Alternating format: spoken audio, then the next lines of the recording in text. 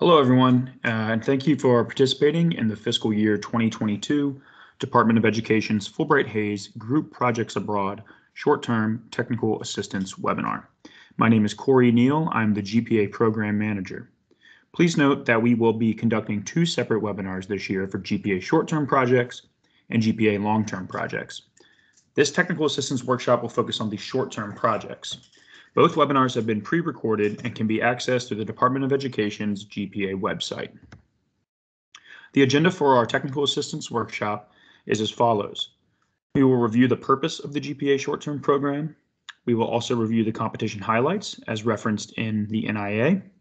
We'll discuss the eligibility requirements for both applicants and participants. We'll review each of the short-term project types and discuss each of the project phases for the short-term projects. We will go over allowable cost. We will review the selection criteria and the process for selecting awardees. And lastly, we will provide some helpful tips for developing a competitive application. The GPA short-term program is designed to promote, improve, and develop modern foreign languages and area studies throughout the educational structure of the U.S. The program gives K-12 teachers, faculty, undergraduate, and graduate students opportunities to conduct research and studies abroad in modern foreign languages and area and international studies. We define area studies as the study of the aspects of a society or societies, including the study of their geography, history, culture, economy, politics, international relations, or languages. For FY 2022, for our GPA grant competition, we estimate to make awards that range from $50,000 to $180,000.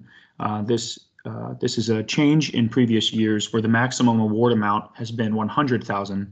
We have increased that for FY 2022 to $180,000, something you should take note of there.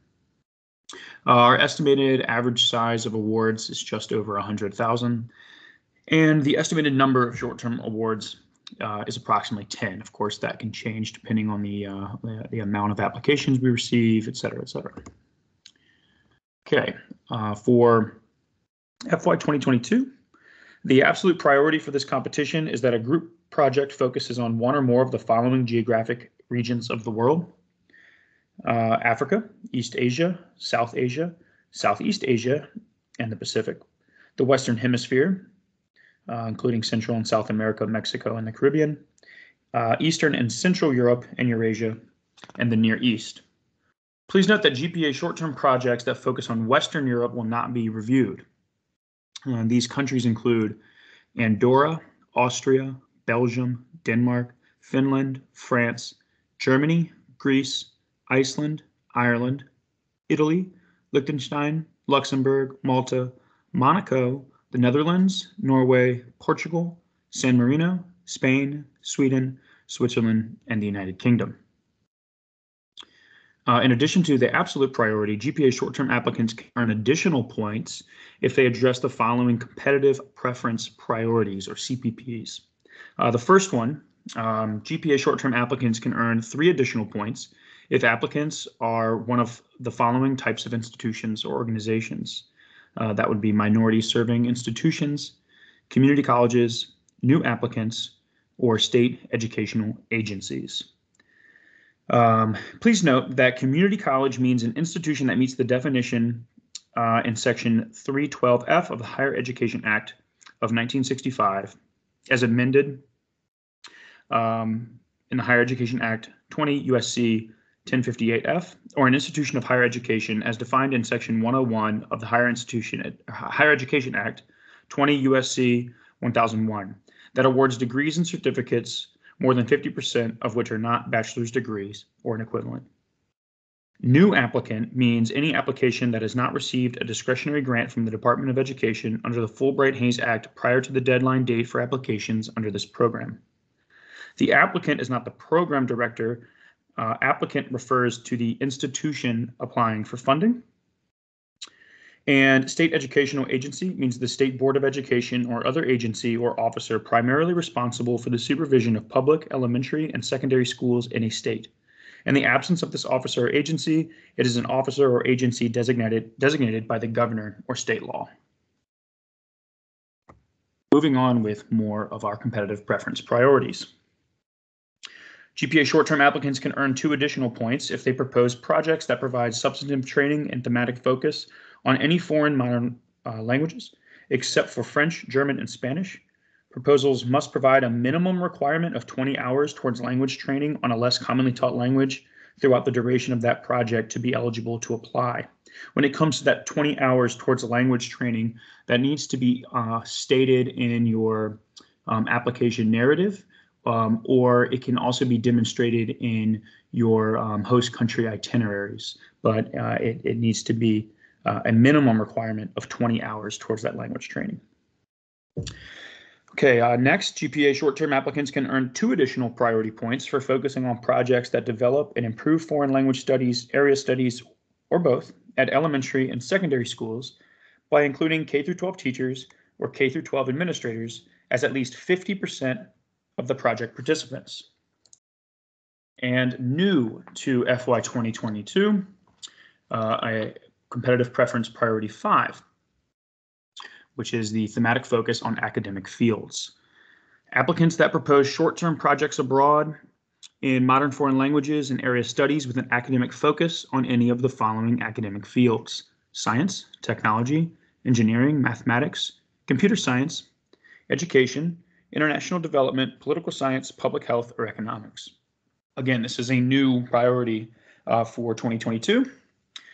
I advise that when applying for competitive preference points, applicants include this information not only in your project narrative, but also in your abstract. You want to make it very clear which CPPs you are applying for and try not to make readers search for this information, but we'll talk about that a little more later on. Okay, next I'll cover applicant and participant eligibility requirements. Eligible applicants for FY 2022 cycle are institutions of higher education, state departments of education, private nonprofit educational organizations, and a consortia of institutions, departments, and organizations. An individual is eligible to participate in a GPA short-term project if he or she is a citizen, national, or permanent resident of the United States, meaning that they have a green card, and an individual who is currently employed full-time in a United States school system, institution of higher education, local education agency, or state education agency. Individuals who are not currently employed and or studying full-time or its equivalent are not eligible. The program will allow a combination of teaching and studying at 100% total to be eligible. Continuing on with participant eligibility. Participants must be a teacher in an elementary or secondary school, a faculty member who teaches modern foreign languages or area studies, could be an experienced education administrator responsible for planning, conducting, or supervising programs in modern foreign languages or area studies at the elementary, secondary, or post-secondary levels, or a graduate student or junior or senior in an institution of higher education who is a prospective teacher in the areas of social sciences, humanities, and foreign languages. Please note that graduate students or juniors or seniors do not have to be working full-time to be eligible. The students should, the students should meet the provisions set by his or her local and state educational agencies. Okay, there are 3 types of GPA short-term projects. These include short-term seminars, short-term curriculum development projects, and short-term group research or study. Let's break down those projects. The short-term seminars projects typically last 4 weeks and are designed to promote the integration of international studies into the social sciences and or humanities curriculum throughout U.S. school systems at all levels. They increase linguistic and or cultural competency among U.S. students and educators, and they focus on a particular aspect of area study, such as the culture of an area or a portion of the culture of the country of study. The curriculum development projects are generally 4 weeks in length and allow for participants to acquire first-hand resource materials, including artifacts, books, documents, educational films, recordings, museum reproductions, and other instructional material for curriculum development in modern foreign language and area studies for use and dissemination in the United States. And lastly, our third short-term project is the group research or study. These projects are typically 3 months in length and are designed to give participants the opportunity to undertake research or study in a country outside of the United States. Unlike the other two short-term project types, participants in a group study project must possess the requisite language proficiency and disciplinary competence in their area of research. The grantee should conduct a language assessment pretest to determine a participant's language proficiency. And let's look at these three and talk numbers here. For short-term seminars and curriculum development projects, the minimum time spent in the host country, again, is 4 weeks. This does not include the pre-departure orientation in the United States. The grant performance period is 18 months. If you choose to spend the minimum 4 weeks in country, then you must include 12 participants and 1 project director for a total of 13 individuals traveling. The maximum grant award for both seminars and curriculum development, again, has been changed from $100,000 to $180,000. This information can be found on pages 15 and 16 of the application package. Group research projects are designed to undertake research or study in a country outside of the United States. The length of these projects is from a minimum of 12 weeks to as long as 12 months. The minimum number of participants is 3, including 1 project director, bringing your total travelers to 4 individuals. Participants must have a minimum of 1 semester intensive language and 1 course in related area study. Again, the maximum grant award for this is also $180,000. And this information can be found on page 17 of the application package. Okay, we highly encourage, especially given our current situation with COVID impacting travel, we highly encourage each applicant to check the State Department's website for alerts and warnings, as GPA applicants proposing travel to a country that is closed to Fulbrighters will be disqualified. The countries on this slide are the current countries that are closed to Fulbrighters. If you are unsure of a specific country, please feel free to contact me at gpa@ed.gov.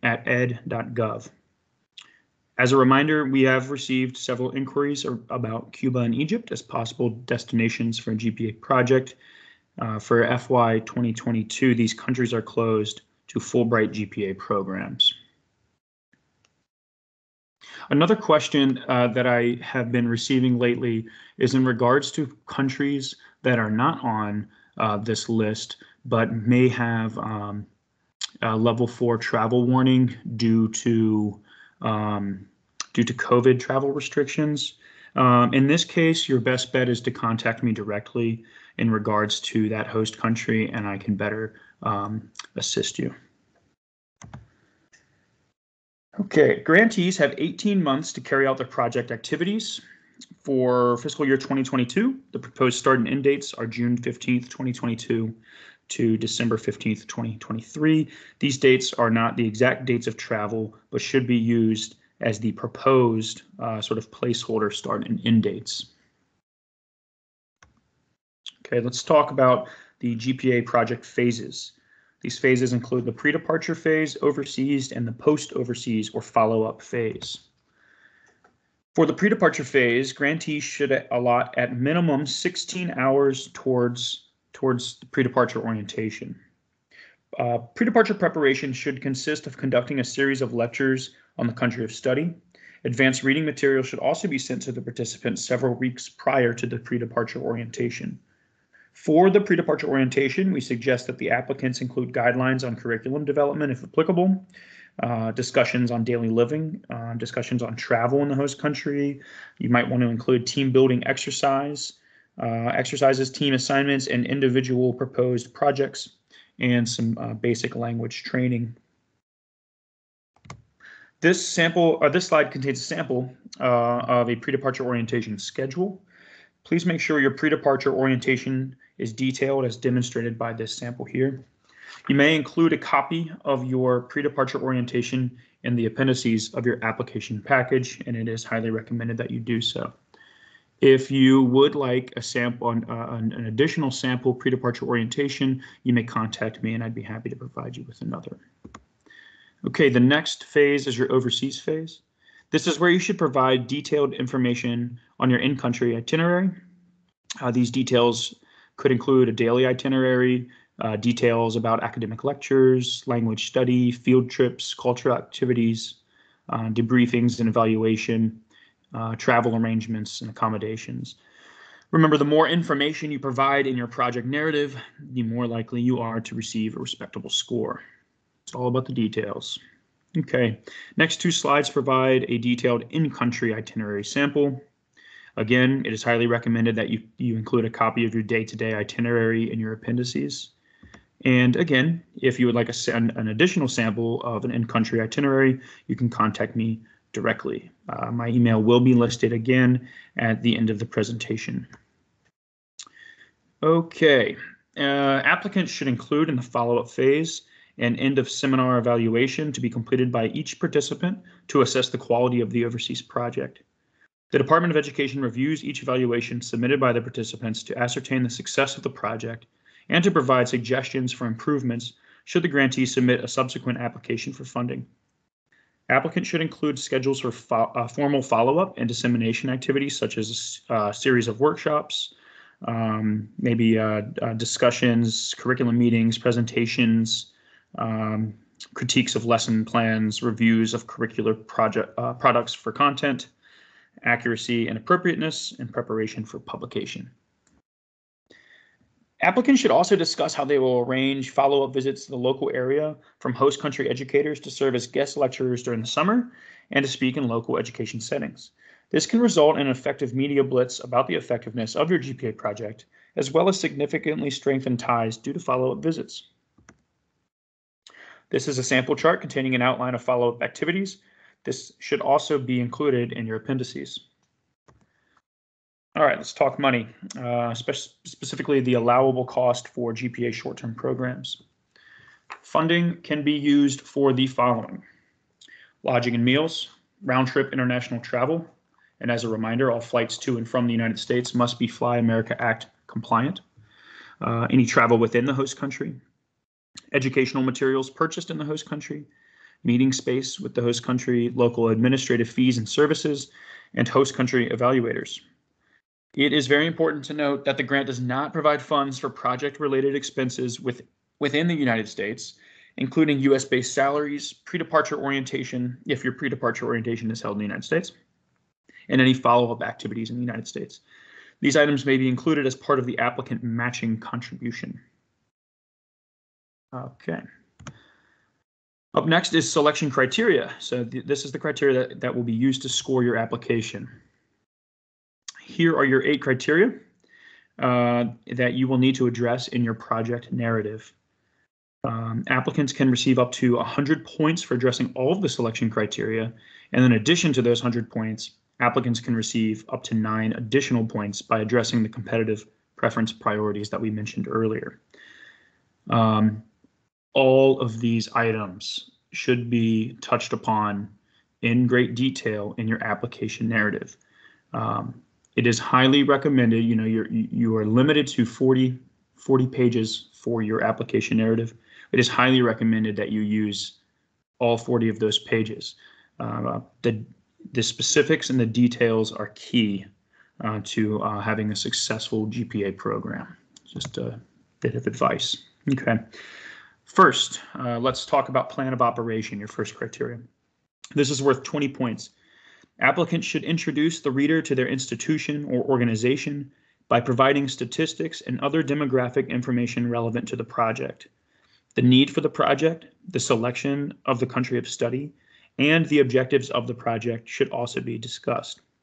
The project design should be addressed. This generally includes the 3 project phases we just discussed. Applicants should note how each phase of the project is to be carried out and supported under the plan of operation. Continuing on with plan of operation, applicants should also address how the management plan will link all of the project phases and how it will effectively operate under all of project parties. Applicants should describe in which ways resources and personnel will be used in achieving the objectives of the project and include details of which key personnel will be responsible for vital project components and activities, and describe the how, why, when, and where project activities will take place. Please include a clear description of how projects will provide equal access and equipment for project participants, regardless of race, color, national origin, gender, age, or disability. Many applicants neglect to include this description, which does result in a point deduction. Okay. Next criteria is the quality of key personnel, and this is worth 10 points. Applicants should address the qualifications of the U.S. project director, which includes their academic training, their field of expertise in the host country, the administrative experience, language, and other related qualifications. Also, it is important to note the project director's time commitment to the project. You should provide expertise of any other support staff, as well as their time commitment to the project. You should also provide host country key personnel qualifications. These can include administrative staff, language teachers, assessors, and evaluators. Please be sure to include their titles, project responsibilities, and their time commitments to the projects. Applicants should also show, as part of the institution's non-discriminatory employment practices, how employment from underrepresented groups will be without regard to race, color, national origin, gender, age, or disability. And in the appendices section of your application, you should upload abbreviated CVs, which should be no more than 3 pages for each key personnel. Okay, budget and cost effectiveness. This is worth 10 points as well. Applicants should demonstrate and justify that all allowable expenses presented are adequate and reasonable in today's market and necessary to accomplish the project's goals. Applicants should discuss their project's cost effectiveness and show the relationship between the project's cost and the project's objectives. GPA programs do not require matching funds, but we do highly recommend using matching funds. In the budget narrative attachment, you should upload a detailed itemized line budget and accompanying budget narrative that clearly outlines how the costs have been calculated and are necessary to the project's objectives. Remember, short-term projects have an 18-month project period, so your budget should reflect those 18 months. Okay, here, this slide and the next slide contain an example of the budget sheet. We recommend that applicants organize their budgets into 3 categories to indicate funding streams, which include the federal funds from the GPA grant, institutional funds, and the participant cost share. So the way that this has been laid out demonstrates that very effectively, and it's very easy to read, and it doesn't leave readers searching for this information. Of course, you would attach this budget sheet in your appendices and include, in addition to your line item budget, your budget narrative. Okay, evaluation plan. This is worth 20 points. A well-designed evaluation plan includes clearly articulated goals, measurable objectives, both quantitative and qualitative, a way to collect data to show progress, formal evaluations at each phase of the project, informal evaluations, which can take the form of maybe midpoint debriefings or daily journals.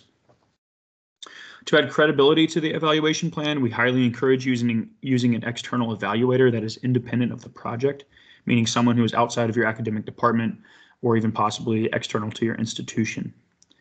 Evaluation instruments that will be used to collect data during all project phases should also be included in your appendices.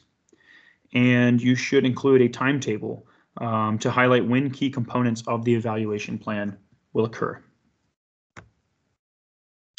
Applicants will be required to develop the proposed goals and the project's specific performance measure and activities on the performance measure form, or PMF.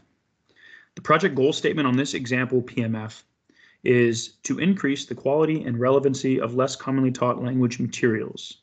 The performance measure to support this goal on this example is increase the number of instructional modules that could be integrated into existing curriculum. And an activity highlighted here is to identify and propose at the pre-departure orientation meeting 2 to 3 instructional modules to be developed during the group abroad period.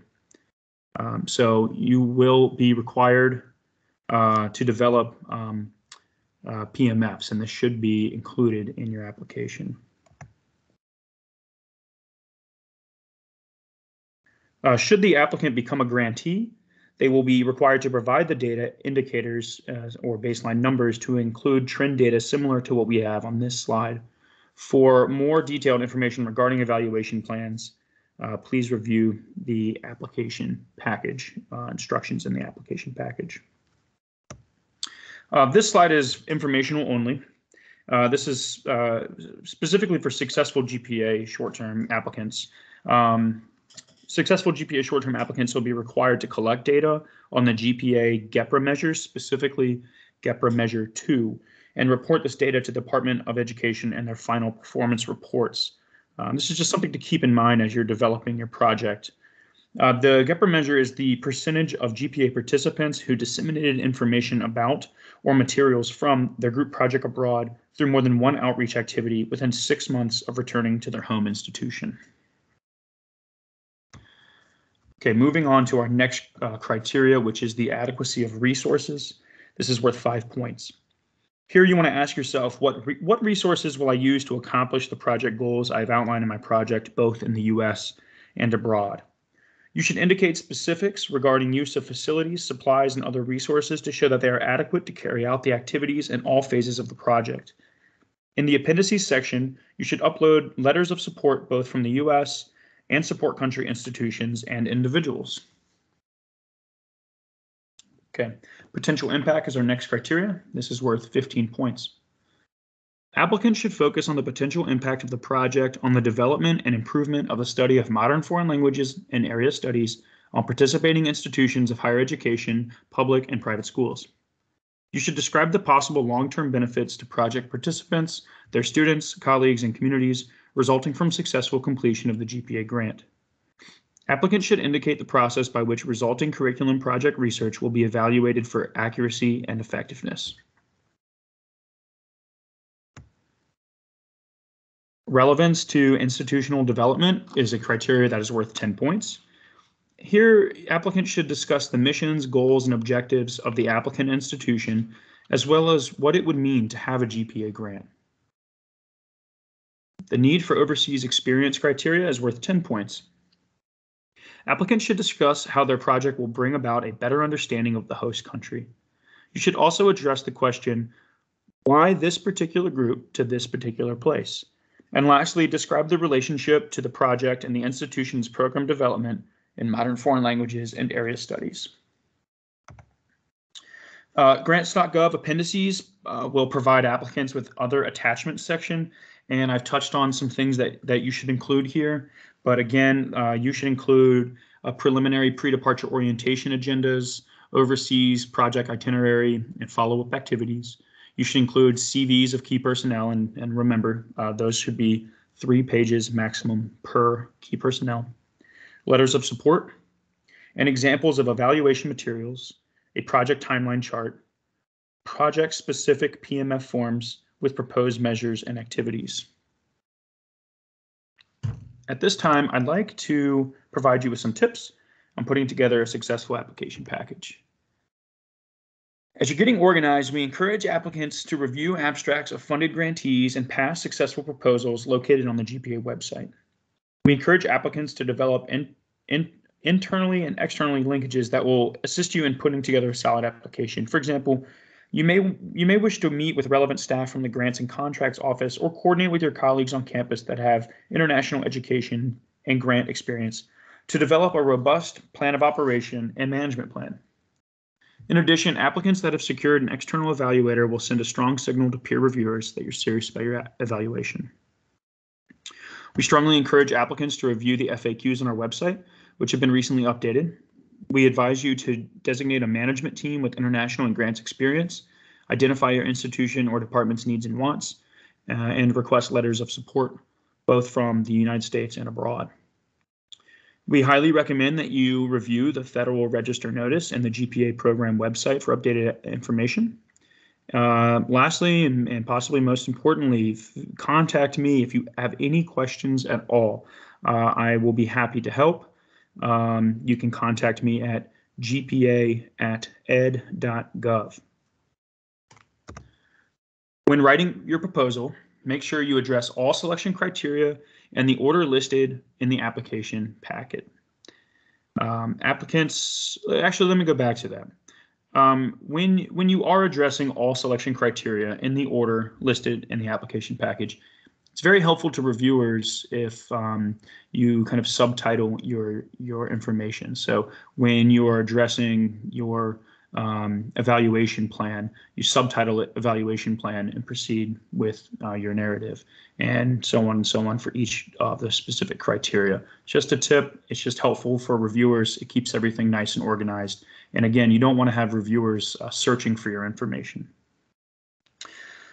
And with that, you should generate a table of contents that could be helpful in developing a highly organized application.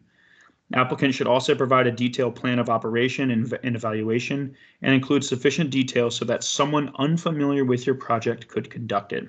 Write clear, measurable goals, objectives, and outcomes. Provide a specific and detailed budget. Again, both the three-columned line item budget that was given as an example previously and your budget narrative. Avoid grammatical errors and specific professional jargon and acronyms, and use persuasive descriptions of how your project operates. I can't stress enough how important it is to be clear, concise, and detailed. Okay, when submitting your application, make sure you register early on grants.gov to avoid any system issues. Save your written proposal to avoid any computer issues. If your institution is not funded, consult the reviewer comments and reapply. And please, please, please do not wait until the last minute to submit.